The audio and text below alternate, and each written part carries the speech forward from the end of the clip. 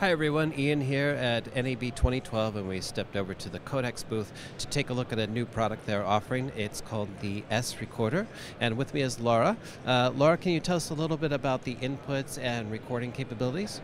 Absolutely. The Onboard S is capable of recording compressed and uncompressed HD. We have a single link 3G input with the option to upgrade to a multi-channel license for 2 inputs. And what are we recording on? Is it the traditional packs that we have on your other codecs, or what are we using here? The Onboard S is a little special. We are recording onto the Onboard S capture drives, which you can see here. Very small and lightweight. They come in a 240 capacity and also a 480 capacity. Okay.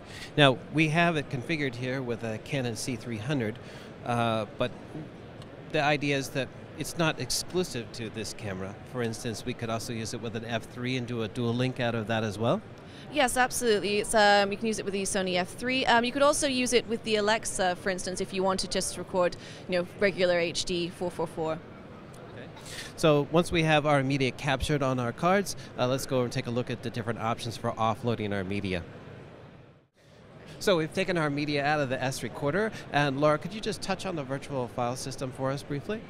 Absolutely. The virtual file system allows you to go anywhere with your deliverables. You're using the Codex native format, and you can easily transcode to a full range, which are accepted by various post houses. This also allows you to add in the addition of LUTs and also burn-ins. And what devices are you offering in order to download our media here?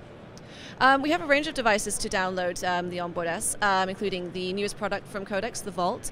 We also have our download stations as well, and these are available to connect to Mac Pro via SAS, and we are also currently working with Apple to create a Thunderbolt download station as well.